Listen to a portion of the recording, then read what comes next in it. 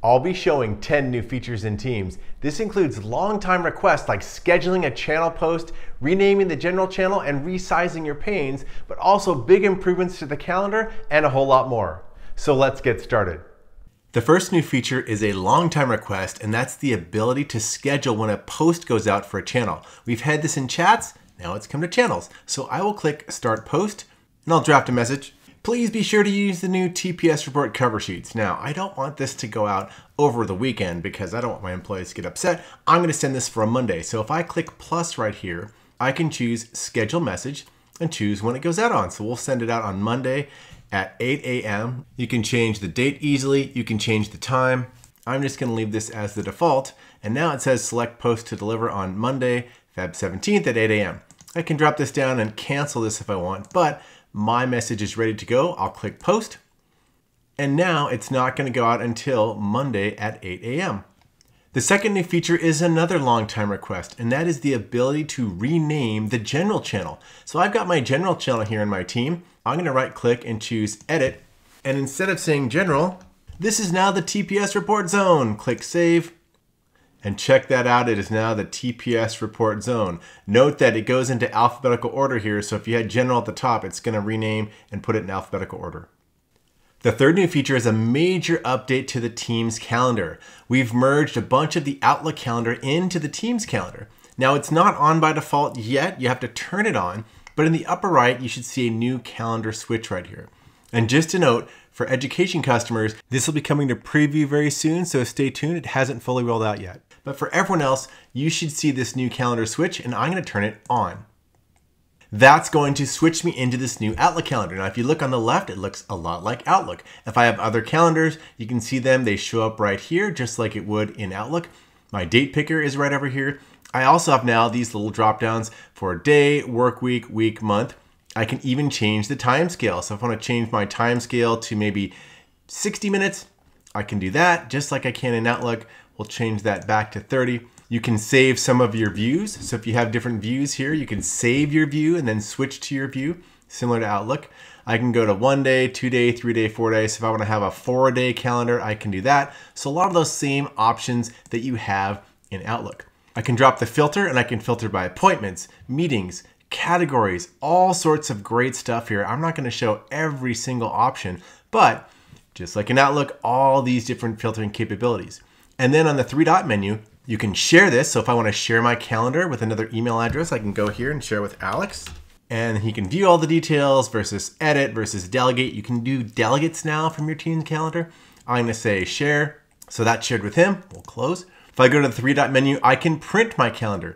So just like in Outlook now, I can get a nice printout view of my calendar, show mini month, print detail agenda, and we even have calendar settings. So if I go here for calendar settings, all these great options. You can add time zones just like in Outlook. So I want to add a different time zone. It's really easy to do that.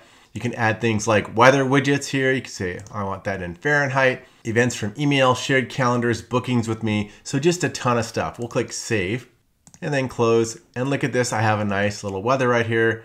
Click here. Oh, it's my area. It's always raining around here. So a ton of calendar view improvements. And lastly, even the meeting form itself. So when I click here, it has a nice little pop out. This looks a lot like Outlook. And I can double click to open up the full form. I see the availability here. Is it an in-person event or a Teams event? This form is very similar to Outlook. You have a nice rich space to do all your good stuff like emojis and attachments and loop. It's in-person versus Teams, response options. So a ton of updates and improvements to this new Teams calendar. The fourth new feature is another long time request. I personally like this one a lot. It's the ability to size your rail columns as well as the right-hand side columns. So what do I mean?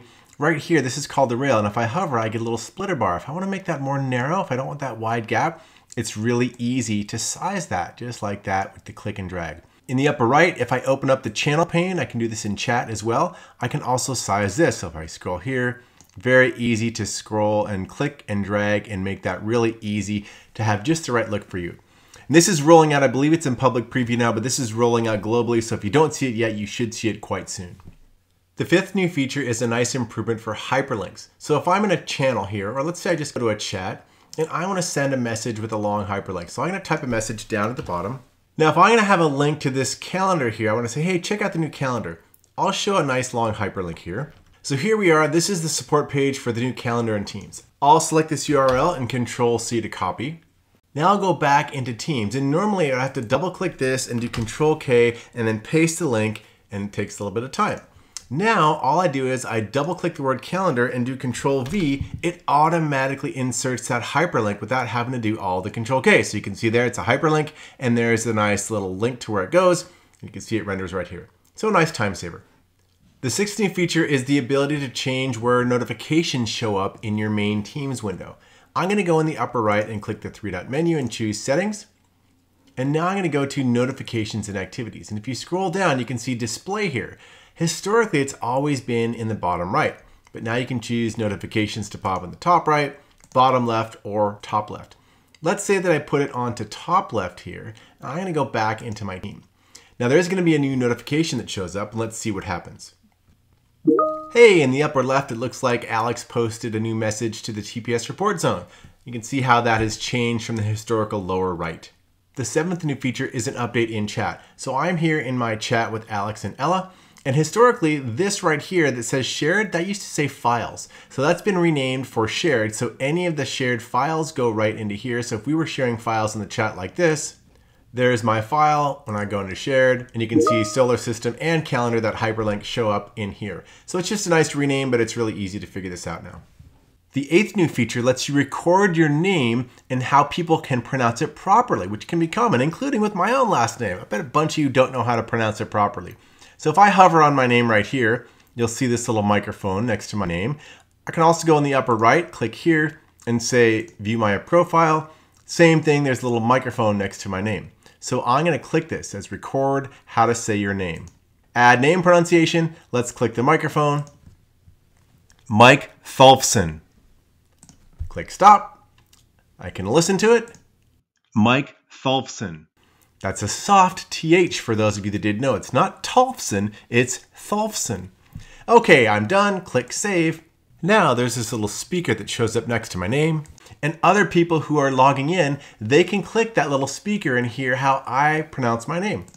The ninth new feature lets you customize skin tone for emoji reactions. So if I go to the three-dot menu up here and choose Settings, now I'm going to go to Appearance. And right here, there's skin tone preference. So by default, it's yellow, but there's all sorts of different skin tones that you choose to make it customized to how your thumbs up shows. The 10th new feature is a web improvement, and it's joining meetings super fast. So I'm going to go into the calendar here, and I'm going to open up a meeting that I have, TPS report status sync up. Now I will click join. Now the improvements are really around performance, and when you click join now, watch how fast this joins into the meeting. Wow, that is super fast. It used to take a good number of seconds. Now it's probably a quarter second, half second, and you pop right in there. If you want to keep up with all the latest Microsoft updates and tips and tricks, subscribe to my channel and then just ring the bell so you get all the latest videos that I post.